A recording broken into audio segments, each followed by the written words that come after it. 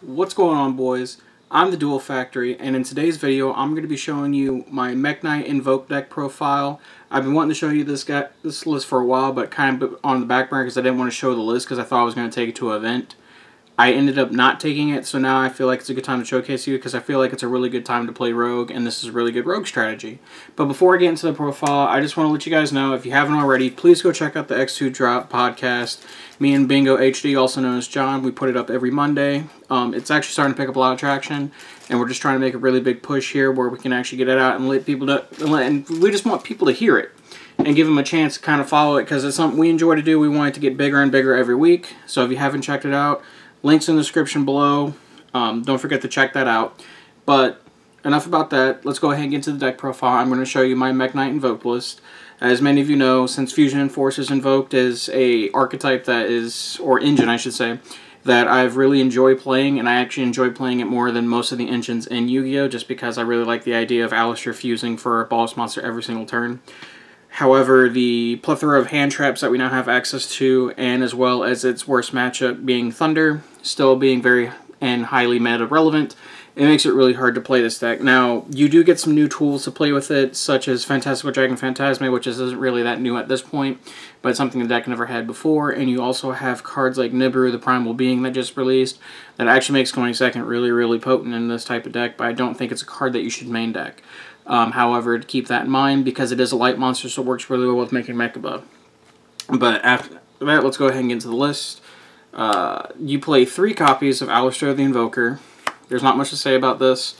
It's one of those decks that the best thing it has going for is 1-card engine, and you want to be able to see Alistair as soon as possible. Now, the loss of Terraforming going to 2 actually really did hurt this deck's consistency, and one of the reasons why I decided not to play an event, but you still have 3 copies of this, 3 Meltdown, and the 1 copy of Terraforming, so it's like playing 7 copies of Alistair in your deck, so you still have plenty of access to it whenever you do need it. In terms of the Mekk-Knights, 3 Purple Nightfall. He is the best one for those of you who don't know what he does. He's essentially Wind Up Rabbit and Wind Up Factory in 1 card. On to the other Mekk-Knights. We play 2 copies of Blue Sky. He's really on it. You'll get more advantage out of this one than any of the other ones. But because he requires your opponent to have cards in the columns that actually plus, we only play 2. And it's just one of those that you want to search off Purple Nightfall, and then you want to summon it to search the other Purple Nightfall after, so on and so forth, and keep your loops going. And then we play 1 Mekk-Knight Indigo Eclipse. You only ever need 1. There's never been a situation where I've wanted 2, and there's never been a situation where I wanted any of the others. Like, people experiment with Red Moon all the time, and I experimented with Red Moon and then Yellow Star, but they're just super lackluster, so these 6 Mekk-Knights, I think, are the perfect ratio.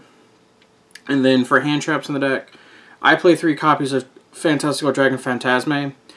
As many of you know, and for those of you who might not know, Mekk-Knight Invoked is dedicated going second strategy just because the Mekk-Knights are better going second, and this deck is also better at breaking boards than it is trying to establish them. So, in a dedicated going second matchup, or not matchup, but dedicated going second strategy, I think Fantastical Dragon Phantasme is the perfect in for a deck like this. Also, one of its worst matchups being Sky Striker, because Widowmaker is a really hard card because you really want your Alistair to resolve, and you have other ways to make it resolve, such as forcing your opponent to deal with your Mekk-Knight cards, or forcing to deal with your power spells. But this just guarantees another layer of protection for your card to resolve. Plus, there's a lot of cards in the deck, like you'll clump up really bad, and this just lets you cycle through those bad hands. So, I think it's a really good card. I think it's a really good hand trap for this particular strategy. And then, continuing the theme of hand traps, we play 3 copies of Effect Veiler. One of the big problems with the deck, and you'll see in a lot of strategies, is you get hampered by hard once per turn effects. And one of the cool things about the Mekk-Knight Invoked strategy is not a lot of the cards are hard once per turn effects, and I like to keep that theme the same with the hand traps. Veiler is the most, I don't want to say generic because Ash Blossom is the most generic, but it's one of the hand traps that's good across the board against almost every single deck, and it's a light attribute. So that's why I feel like it really makes the cut in this deck and where it really shines. Arguably, you could play Ghost Ogre and Snow Rabbit in the slot as well because it is a light monster. That being said, Game 1 overall versatility, I just think Veiler is better. So we main deck that. I would side Ogre if I were to take this deck to an event, but for the main deck, I think Veiler is a better fit. And then I was playing 2 copies of Ash Blossom.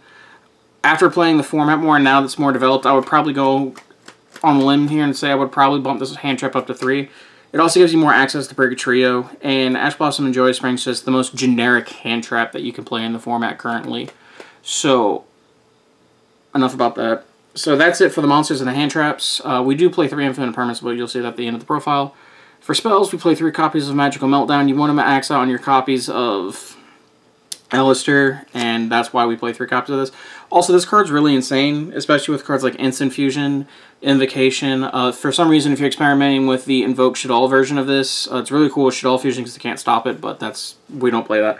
However, just those applications, and also your opponent not being able to respond to fusion monsters after a successful fusion summon is really cool. Like, for example, I was playing Raijin, and a lot of people, even though this has been out for a while, a lot of people don't know when you summon Raijin off of Instant Fusion with Magical Meltdown face up, and you activate the effect, your opponent can't respond to it because of Magical Meltdown being face up, and that's just insane. And going on with the theme of playing more copies of Alistair, we also play the one Terraforming. This going 1 actually hurt a lot more than a lot of people think.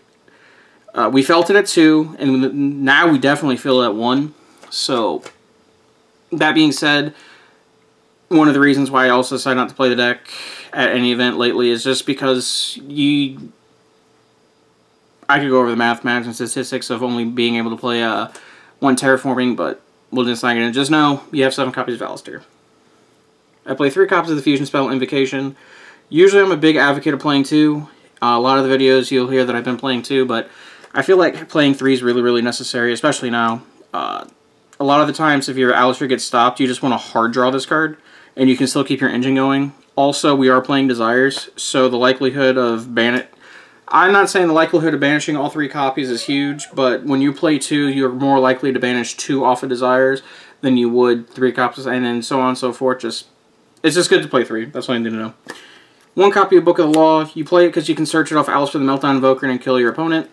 The biggest reason and the best reason to play this deck, I personally think, is one of the decks that best suited to play 3 copies of Super Poly. And the reasoning behind that is because Alistair plus any monster on the field of any type of attribute, this card can work with. So, that being said, I just lost my train of thought. But that being said, Super Poly just has a natural home in this deck, especially in a going second, because this card's really, really, really good going second, because it helps you break boards. And you have a plethora of fusion monsters you can make. The ones I'm playing right now are Mekka-Knight, Purgatrio, and Megalancia. You play the Megalancia for the OTK. But with Mekka-Knight being a light and Purgatrio being fire, those attributes are really popular right now. You can take Titans to make Mekka-Knight, you could take Salamangreat, Sunlit Wolves, Heat Leos, and all that to make Purgatrios, so on and so forth. And then your extra deck's actually kind of flexible on what you can play, so you can play other really cool Super Poly targets that just ensure your players are able to go through. But I think this deck is one of the best ones to play Super Poly, so that's why I think it's a really, it is a definite 3 of in this deck. John over Bingo HD completely thought different, but I think if you're going to play this, you should definitely main deck it. 3 copies of Instant Fusion. I just think this card's really solid right now, especially being able to use 1000 Shift going second. You can also summon Mud Dragon off of it. I was playing Raijin, but I cut it, but this card's insane. We're still playing 3 copies of Cosmic Cyclone. I think in this particular strategy, it's better than Twin Twister, and I think it's better than MST currently for this type of deck. And some people don't agree with that, but I think it's just really potent. Especially with only 1 multi-roll rolling around. If you deal with 1 multi-roll, then your opponent's Sky Striker doesn't really have a really good grind match against you, and then that's where you start taking over. And then the final spell in the main deck is you'll see 3 copies of Pot of Desires. Unfortunately, they're not ulti yet, but the idea is you want to see your cards. You want the +1s in your deck.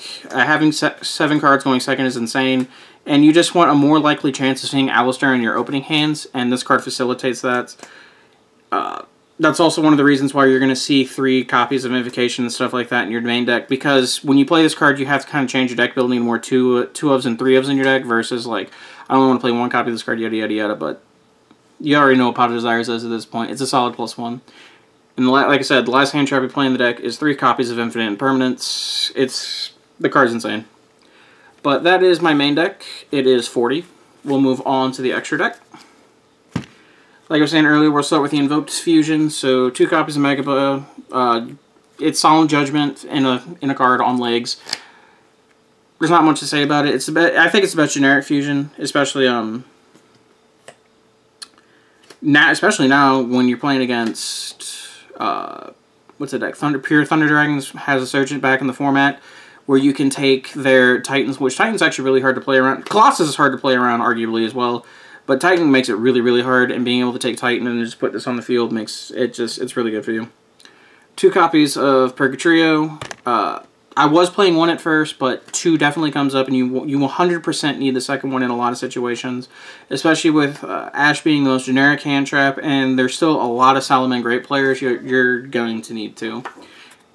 Mega Lancia, you're literally only playing this because of the Book of the Law. There are some situations where it will come up that you can Super Poly for, but those are few and far between. But if you want to kill your opponent, you need to play this card. And then for 2 generic, or not, yeah, I guess you could say generic. But for 2 Super Poly targets, we're playing 1 copy of Mud Dragon and 1 copy of Starving Fusion Dragon. Note, this can be summoned off of Instant Fusion and actually makes your Alistair safe because you can use its effect to change it to Dark Attribute, and then your opponent, I believe it's you can't target the same attribute on the cards.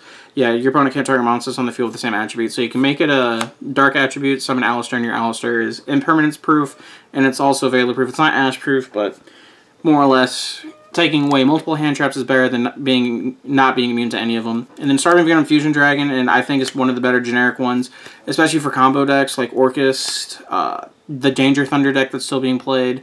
It's okay against Pure Thunder because you can take their 2 Colossus, but you still have to deal with Titan. But more or less, you're just looking for the best value out of your Super Poly, and these just get the most mileage. 1 copy of Thousands I Restrict for Instant Fusion cards Insane going second. For generic Link monsters, we are playing Alistair, the Invoker of Madness. Card's Insane. If you summon this and successfully resolve the effect, you should be killing your opponent every single time. For generic Link 1s, we are playing the 1 copy of Link Karibo for Instant Fusion, Thousands I Restrict. It is very important to play that. And then a card that gives us like a whole new life is Salamangreat Almirage. You guys probably know what it does by now, but all it requires is 1 normal summon monster with 1,000 or less attack, and Alistair meets that requirement. And this card becomes a 1-card column because you can normal summon Alistair, Link, add Invocation, add Almirage, set the Invocation, and then you now have a 1-card column to summon any of your Mekk-Knights, and it actually makes going first not terrible in this deck. Also, a cool combo with Salamangreat Almirage, which I don't see a lot of people playing.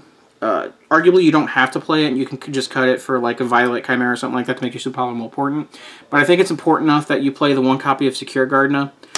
For those of you who don't know, it takes 1 Cyberse Link monster to make it, which Salamangreat Almirage beats the requirements. But now, because we have Almirage in the extra deck, and you can play Secure Gardna, it now makes your Alistair a 1-card Mekka, and a lot of people don't realize how powerful that effect is. You can also Mekka backed by trap cards is insane. So you side like cards like Sanctum, Crackdown, and all those other fun stuff that you can do. So those backed by Mekka is insane, and this card allows you to facilitate that play. 1 copy of Lambda. It's the best generic Link 2, other than Alistair the Meltdown Invoker, because sometimes you can't make him, but you can make the Lambda, and you need to. It's also light, and it also makes Sight and Gamma really potent too. And then the last 2 cards I play in my extra deck is 1 copy of Nightmare Unicorn and 1 copy of Nightmare Phoenix. They're just generic Link monsters that are really, really good right now. And that was my Mekk-Knight Invoked deck profile, guys. Don't forget to like, comment, subscribe. Like I said earlier in the video, if you haven't checked out the X2 Drop podcast, don't forget to check that out. In upcoming videos, I wanted to get this. This is the last back burner deck that I had before I profile, because I'm going to profile Fire Fist, I'm going to profile Marines as Frogs, I'm going to try to profile Pure Thunder, because I actually really want to, and Combo Thunder. Like, there's a bunch of stuff. I'm just trying to bring you guys more content, because the channel has been kind of sliding downhill, and I kind of want to bring it back up. But don't forget to like, comment, subscribe. We'll catch you guys in the next video. See you guys later. Peace.